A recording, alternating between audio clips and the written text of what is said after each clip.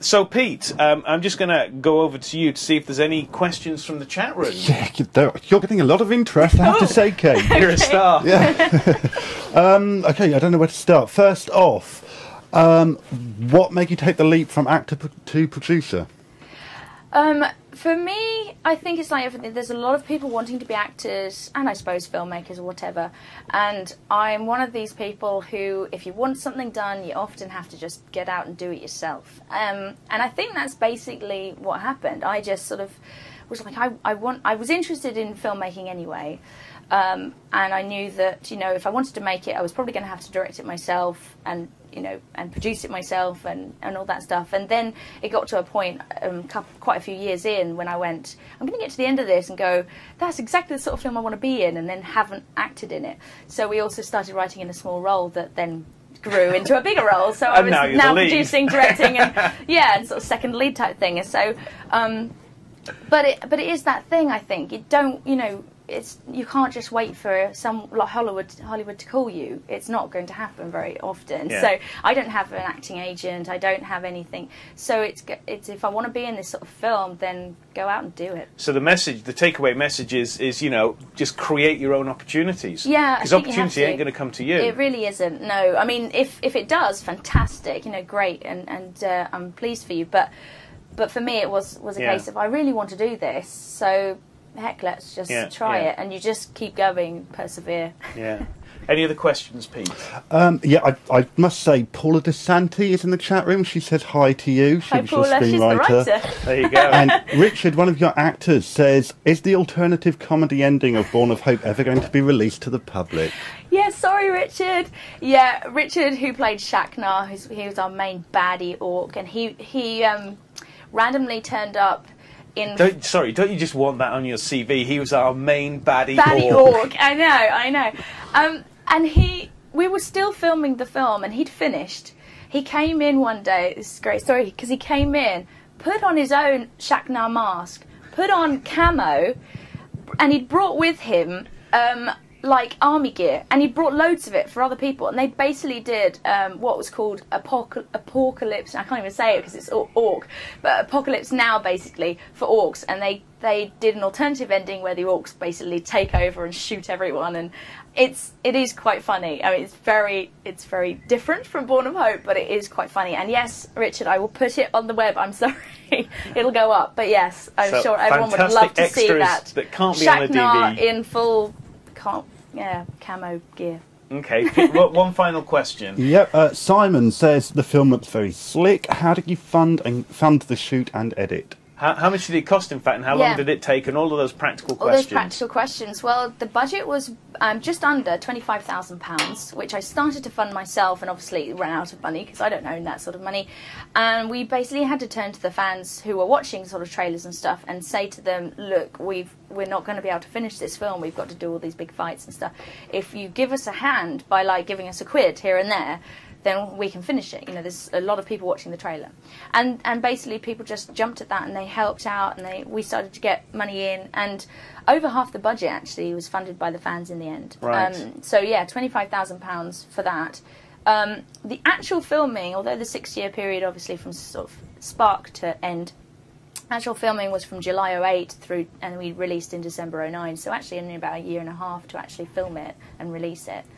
And we edited on Final Cut Pro. That was actually Christopher Dane, the lead actor, ended up doing the edit because, again, it's like multiple hats.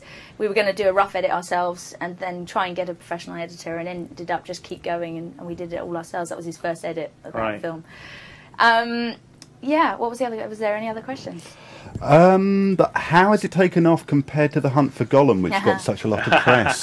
That was from Moments of Film. Also the director of the... No. Well, it's strange because we had a lot of publicity. When it first got released, we didn't have very much publicity, whereas Hunt for Golem, which actually sparked out of Born of Hope, because Chris Bouchard, who did Hunt for Golem, was actually on board as a composer for Born of Hope, and then went, this is a good idea, quite smartly, and went, I might make a 10-minute film about Aragorn, and of course that grew, as they do, into a much bigger film. So we helped out each other with costumes and stuff.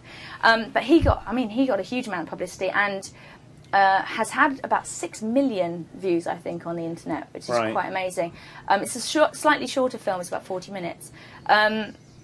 And so we aren't quite at 6 million. We're aiming for the same, which we're in a constant race. You'll be there soon. Yeah, we're in a constant race with Hunt for Golem. But it's taken off very well, and they're quite different films because Hunt for Golem features Aragorn and characters that you see in the movies, whereas Born of Hope, I wanted it to sit beside the trilogy and not look out of place in the fact that, you know, we don't show any characters you've seen before and stuff. So in theory, you can go, that actor is Arathorn, whereas Vigo is Aragorn. And stuff like that. So it wouldn't be so fan-filmy, I suppose. Okay. But yeah. All right. Well, look, we're just getting to the end of the interview. We've got final 2 questions, which I always ask everybody. Yes. What mistakes did you make? Yes, you've already asked me. You asked for 3 earlier, didn't you? Did I? No, that was takeaway learning things. Gosh. This is big mistakes. Oh, if you could rewind I might have time. answered that already. What mistakes? Well, don't worry if you've not got any. So yeah, I mean, my mistake. Well, it's weird because it is that weird thing, isn't it? Though that mistakes aren't sort of like because it happened and it's all finished. That it's sort of like, yes, I definitely could have done loads of things better and differently, but everything did come together, so that's quite good. I can't think offhand what mistakes. Okay, well let's. I mean, plenty. Yeah. I'm not denying that there were plenty of mistakes. Well, it is a film, and you know, a film is a litany of cock-ups, isn't it? Yes. Okay. Well, final question then. What advice would you offer an emerging filmmaker? I think I've already answered this too, in the fact that just get out there and do it.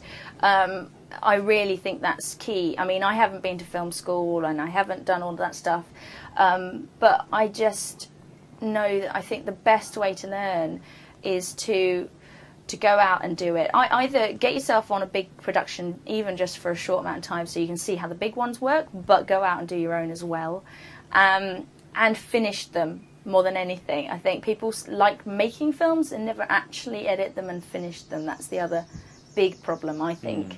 So make them, finish them, whether you like them or not. Finish it, shelve it, move on, make another one, learn, ask people, talk to people, blah, blah, blah. Yeah. Okay.